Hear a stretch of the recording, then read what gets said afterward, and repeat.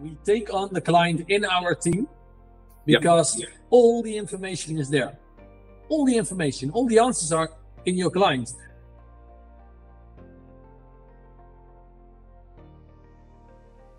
Shifting gears a little bit.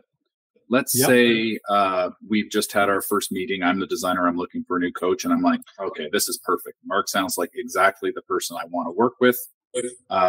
What would the next step be? What would the onboarding look like to become one of your clients? What would the first month, the second month, what would that look like? Well, we tell them we have a kind of formula system method to get what they want, and we refer to their wishes.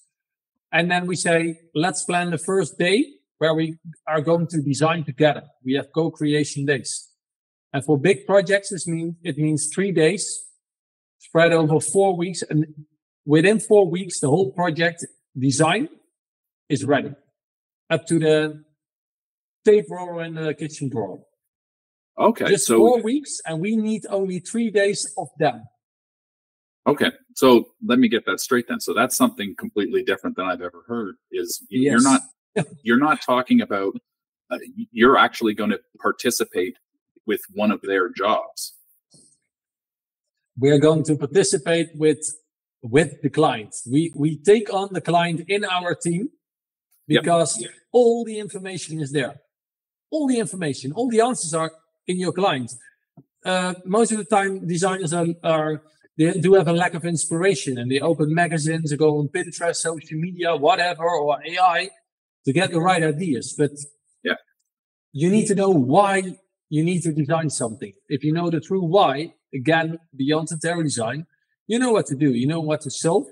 So you just can go more in depth with your client. You can show them really easy what's going on, how a situation can work out when you move a wall, when you're opening a door, when you color something or change the material.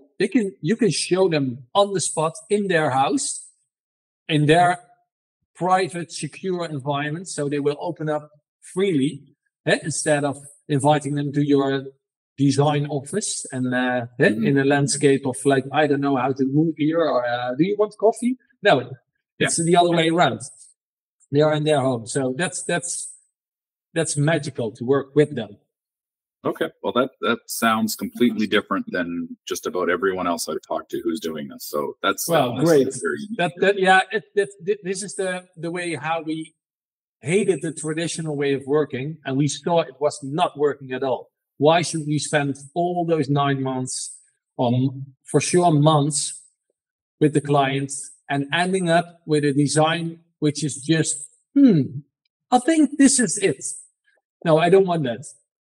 I want them to be full in tears after 4 weeks, like, oh, this is, imagine that we didn't got any idea of what it would look like. And now 3-4 weeks later, we have the whole design complete. And it's like people are so, they're literally getting emotional, but it's really in a conscious and natural way. It's not that we're pushing that or speeding up processes that takes too much time for people normally. It's just guiding them in the right way with the right tools, templates, telling them what's next, managing expectations, turn into appreciations, and then they love it. And well, imagine high-end clients. They have lack of time, right? High-end clients. Yep. They have a busy lifestyle. So they pay you a lot for saving time.